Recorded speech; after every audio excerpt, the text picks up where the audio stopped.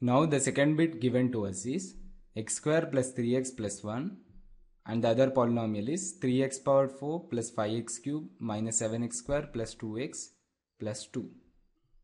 Since we need to divide the second polynomial by the first polynomial becomes divisor and the second polynomial becomes dividend.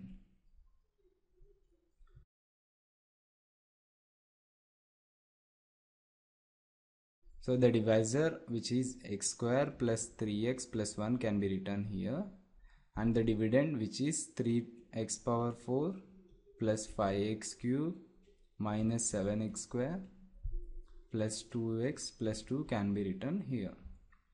The highest degree term of the dividend is 3x power 4 and the highest degree term of the divisor is x square. So on dividing them we get 3x square.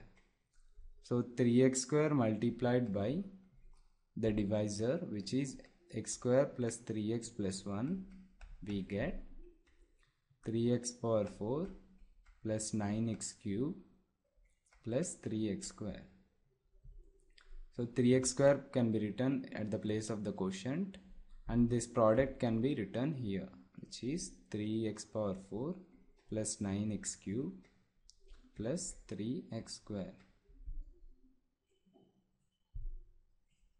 On subtracting we get 3x power 4 and minus 3x power 4 will be cancelled. 5x cube minus 9x cube is minus 4x cube, and minus 7x square minus 3x square is minus 10x square. This becomes 2x plus 2. Now the new dividend is minus 4x cube minus 10x square plus 2x plus 2. It has the highest degree term as minus 4x cube, and the divisor has highest term as x square. On dividing them we get minus 4x. So it can be written at the place of the quotient. Now minus 4x multiplied by the divisor, which is x square plus 3x plus 1, gives minus 4x cube minus 12x square minus 4x. So this product can be written here, minus 4x cube minus 12x square minus 4x. Now let us subtract this. Minus 4x cube and plus 4x cube will be cancelled. Minus 10x square plus 12x square gives 2x square. 2x plus 4x gives 6x, and this is plus 2. So now the new dividend is 2x square plus 6x plus 2, which has highest degree term as 2x square, and the highest degree term of the divisor is x square. So on dividing them we get 2.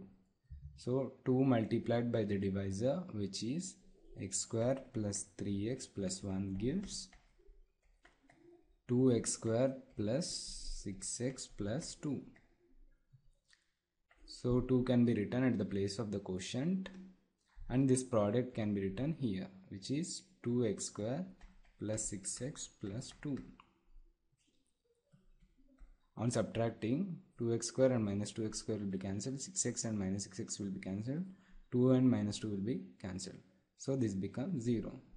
Now we can say that the remainder is 0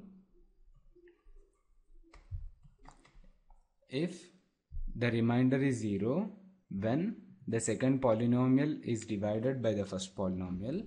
We can say that the first polynomial, which is x square plus 3x plus 1, is a factor of the second polynomial, which is 3x to the power of 4 plus 5x cube minus 7x square plus 2x plus 2.